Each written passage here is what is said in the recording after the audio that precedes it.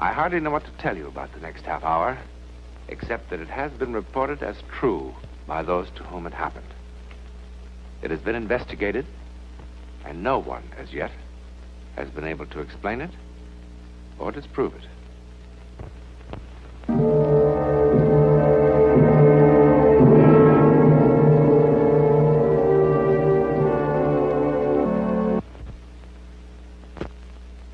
Stern, Harold, age 53. Died April 14th. No known next of kin.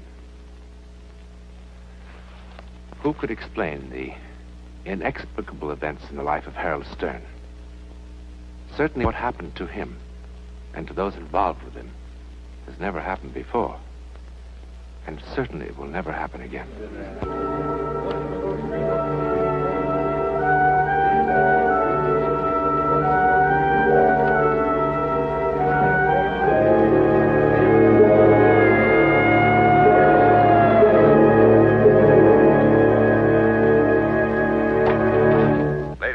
Once again, we repeat the special bulletin regarding Harold Stern.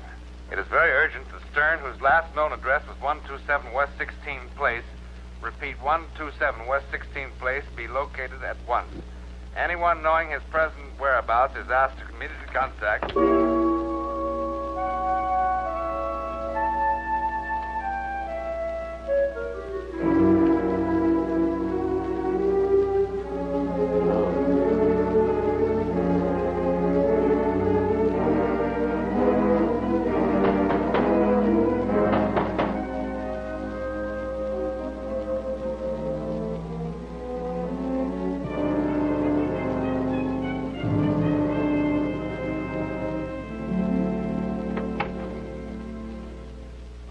What a merry chase you led us. I beg your pardon? We've been tearing the city down looking for you, Mr. Stern. Afraid you made a mistake. My name is Jordan. Frank Jordan. That's the name of the mailbox. No mistake, Mr. Stern. I'm Lieutenant Barry. Dyed your hair, comb it differently, but the description still fits. Why did you do that, Mr. Stern? I tell you, you made a mistake. I don't understand this. I don't understand you. I think you were public enemy number one. I'm telling you, you've made a mistake. All right, now cut it out, will you? Give me the lab. We traced you through some tax accounts you used to work for. Manager said you had pledged him to secrecy. But in a case like this, this Lieutenant Barry, we finally located Harold Stern. Yeah, we'll have him over at the hospital in 15 minutes. You will not. I get your coat, Mr. Stern. Pretty chilly outside. You can't tell me what to do. You can't treat me as if I was a criminal or something. Get out of my house. No. Wait a minute. I'm sorry. I guess I did barge in on you kind of impolitely, but this girl in the hospital is unconscious. She's liable to die any minute unless she gets a transfusion. You have a pretty rare type of blood, Mr. Stern. The hospital told me you're the only known donor in this whole area. There has to be others. Instead of wasting your time here with me, why don't you go out and find some other blood donor? No time. You're going to have to find somebody else. Didn't you understand me? The girl is dying. I'm sorry, but... She's just a working kid, but if it's money, I guess she can... Oh, it's not money. I never took money. Then what is it? I don't have to explain. Look, it's nothing to give blood. Thousands of people do it every day without any trouble. It isn't that. Then look at this card. Now look at all the dates. In the last 15 years, you must have given blood, 25 times? 31 times. Well, then you know there's nothing to it. Is there anything on that card about my giving blood the past 3 years? That's when you dropped out of sight, isn't it? I don't want to talk about it. You changed your name, moved clear across town, warned your friends not to tell anybody? Now, look, Lieutenant, I've got a lot of tax work to complete tonight. Instead of wasting my time and yours, why don't you go out and find another blood donor?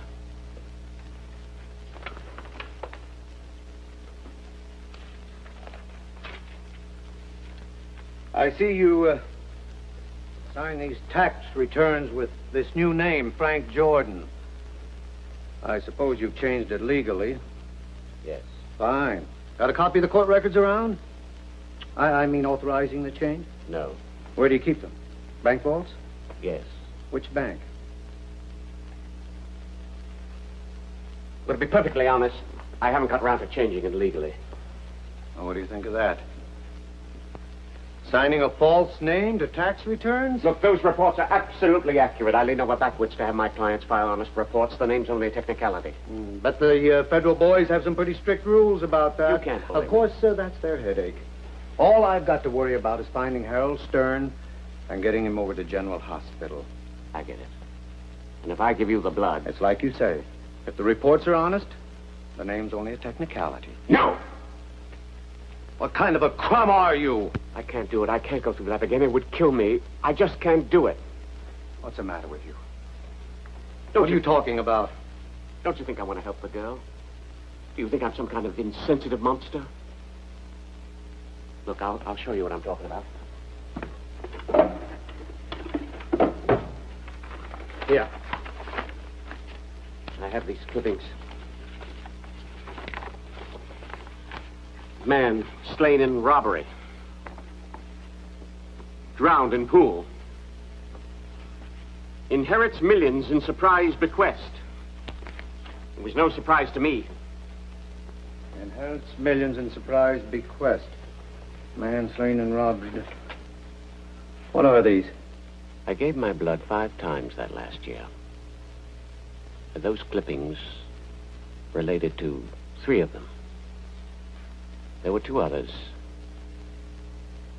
One of the 2 just got a divorce a few months ago. The other is doing well, thank God. I knew he would. What are you talking about? I don't expect you to believe me. Believe what? Something went wrong that year. Whenever I gave my blood, somehow I became involved in their lives. I knew in advance what was going to happen to them. You mean you knew this poor guy was going to drown in a pool? Yes. Yes. Well, not exactly. Well, did you or didn't you? Well, I knew something was going to happen to him. When or how or where. No, I didn't know that, but I knew that something terrible. I had a premonition. A voice.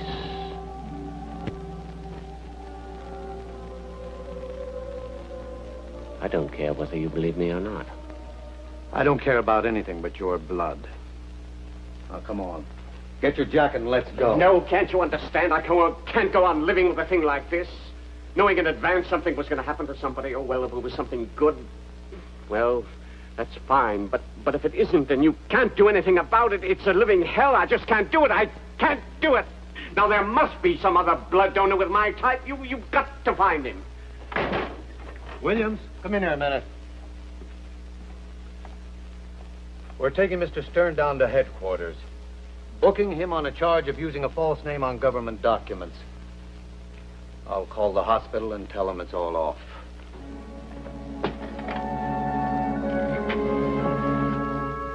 General Hospital.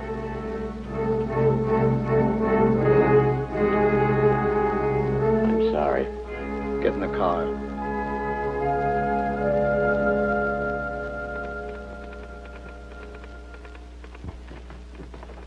Oh, Mr. Wazinski, I'm Lieutenant Barrett. Yeah, he drove me right over. Is this the man? Yes. This is the girl's father. What kind of a cheap trick is this? So that's the call you made to the hospital to have him here, so I changed my mind? Well, it won't work.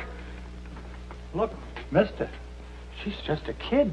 She's just 19. I can't help her. She's all I got in the world. Her ma died when she was a baby. No! She's a sweet, good-natured kid. Do you want money? You tell me how much and I'll go out and get it for you. I don't care what I have to do. No, it's not the money. Well, then what is it? Tell me, what is it? I have my reasons. Mister, she's dying. You don't want to let her die. She's dying. I can't. Make him do it. I can't make him.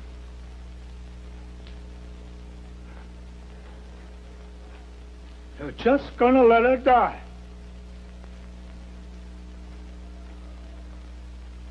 Murderer! You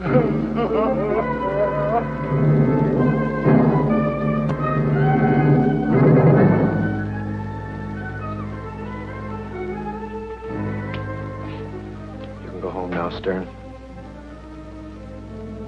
I said get out. I thought you were going to arrest me. Get out.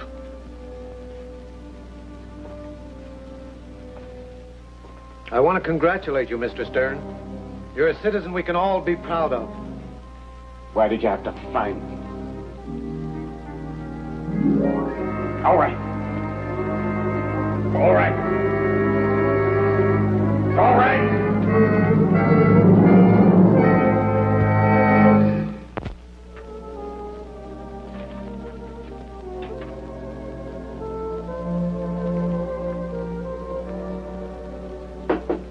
Mr. Stern? Yes?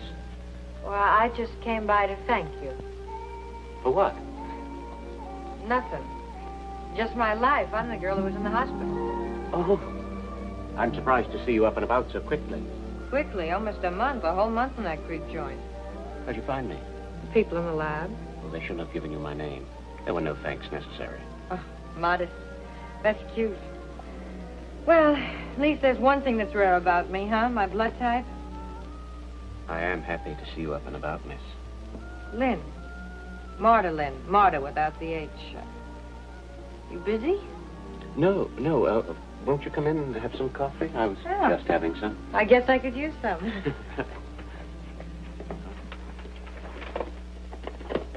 You still weak? Oh, I'll live. Is your father taking care of you? Oh, you got quite a sense of humor. I beg your pardon? As soon as my old man found out I was going to live, zoom, off he went somewhere to celebrate. That's the last I saw of him. He seemed quite devoted to you. Oh, he's a big fake. Tears flow like wine, then wine flows like tears. He's been celebrating one thing or another since 1940. I mean, like World War II, the flu epidemic, recession. Well, he'll come back crying, but only if he finds out I've been hit by a truck or somebody shot me. You shouldn't talk that way. Why not? What's the big tragedy? Nothing like that's going to happen to you. Oh? How do you know? I mean, you shouldn't be morbid. Morbid. Who is taking care of you? Same person who's been looking after me since age 10, me. Hey, you got any sugar? Oh, sugar. Oh, do you know anything about the Kitten Club? Kitten Club? Yeah, I got an appointment for a job there. It's on this side of town. No, I don't think I know. That strip joint over on 7th Street. Strip? You mean you, Oh, no. I'm just a camera girl, but thanks for the compliment. It was nice of you to drop by. Well, thanks for the blood. I hope it brings me luck. I hope so, Miss Lynn. I hope so. You know, you're really very nice. And, it's not Lynn, it's Wazinski, like my old man. And, Martha with an H.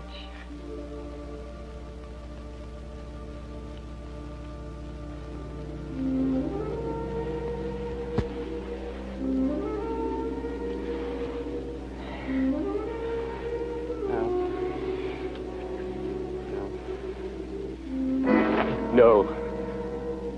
No, please, God, no.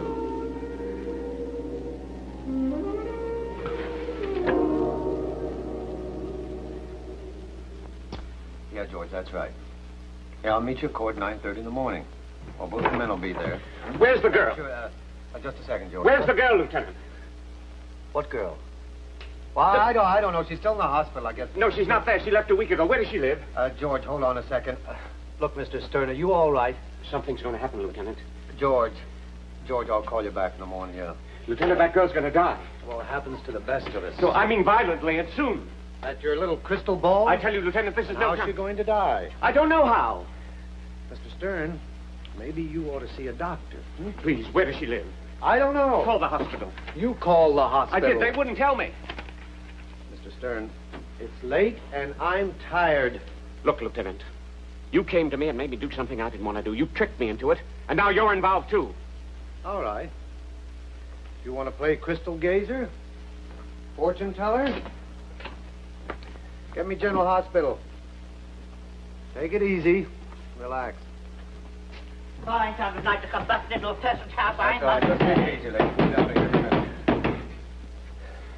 minute. No answer. She's in there. She came in a couple of hours ago, and I didn't see her leave. Well, she's not in there now. Come on, I've wasted enough time. It's the silliest thing I've ever heard. Yeah. She's in there. Wait! But I smell gas. Gas. I know it's gas. Got your pass key? Downstairs. Well, get it. Go back to bed. It is gas.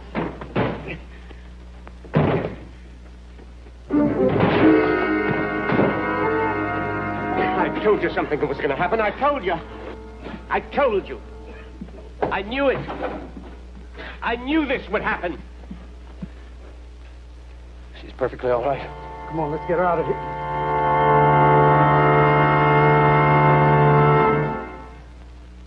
Oh, will you look at that door? The landlady will absolutely kill me. What'd I tell you? She wants to see me first thing in the morning. It's the old heave-ho. You know, I wish you'd do me a favor and stop saving my life. You mustn't talk that way. Well, why can't you find yourself another hobby? Why don't you take up stamp collecting? You want a cup of coffee? Don't you think it's too late? Oh, it's too late for a lot of things. That dumb lieutenant with all his funny questions. It was an accident. It was. Of course. Oh, don't say of course like that. If I was going to kill myself, I wouldn't do it with a lot of smelly gas. Besides, I'm always having accidents. A couple of nights ago, I fell asleep with a cigarette in my mouth, burned a hole in the blanket. Oh, wait till Mr. Summers sees that. You must be more careful. Why? Couldn't the world struggle along without me? I mean, if it really tried. What made you stop by tonight, anyhow? I want to see how you were. No change. Still lousy. Get that job as a camera girl. No. Don't you read the papers? Some more of the famous Wazinski luck. That very night, some hold-up guys shot up the place. Now they're closed down for repairs. We gotta get a job in a place where there's so much danger. Danger? You shouldn't. You really shouldn't. You shouldn't. Look, Mr. Stern, you just gave me some blood. You didn't adopt me. I'm sorry. Oh, I'm sorry, too. It's just that I'm not used to having somebody worry about me. It makes me nervous. I've got an idea. What? I'm a tax accountant, you know. So? Can you type? I'm hardly the secretarial type. Well, really, it doesn't matter very much. I mean, if you can print carefully with pen and ink. You offering me a job? Yes. Why? Well, I feel a sort of responsibility for you. Why? Just do. You really mean that, don't you? Yes. For crying out loud. Look, it would be easy. You could move into my house, and then we would... Oh. Oh, no. No, but Please don't misunderstand me. You see, it's not a very big house. But there's plenty of room. I could sleep in the attic or even get a room next door. I just thought it would be easier. Will you do it? I'd very much like to help you. Well, I sure don't have any better offers, and it'd be a pleasure to get out of this dump. Thank you, Miss Lynn. Wazinski. Wazinski. I thought guys like you went out of style a couple of centuries ago.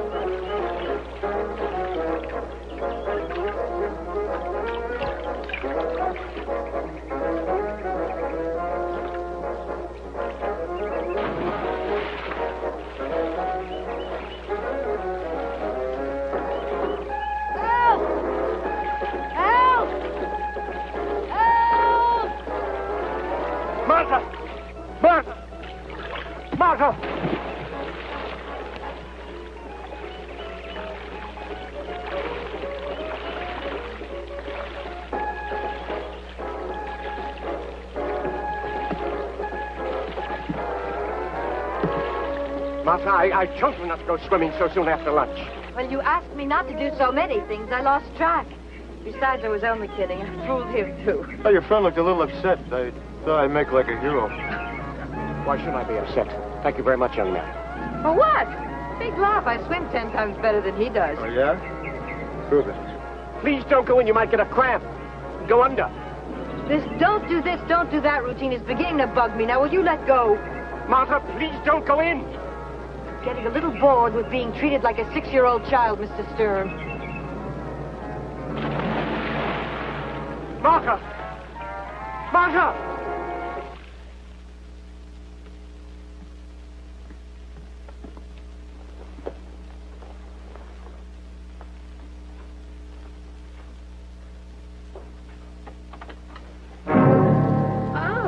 Hi, Grandpa. I forgot my key. You remember old Fearless Fosdick? Where were you? We went for a drive. Fearless and me went for a little drive. You're both drunk. 100% super-duper trooper drunk. What are you doing driving when you were drunk? Don't you know it's dangerous? You want to end up in a morgue? Worry, worry, worry. You know, you're like a little old lady sitting in a rocking chair worrying about this and worrying about that. Get out. Just a cotton-picking second, Grandpa. I did something wrong. I do more things wrong. Go to bed! Wait outside. Maybe I ought to go. You better wait outside. Okay, Gramps.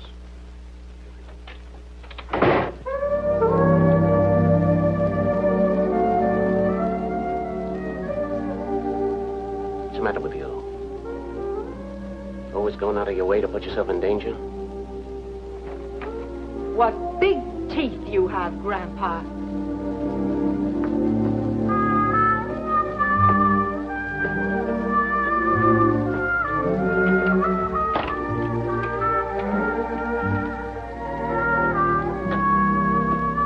Martha, I'm sorry.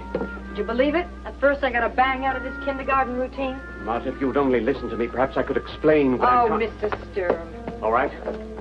I'll show you.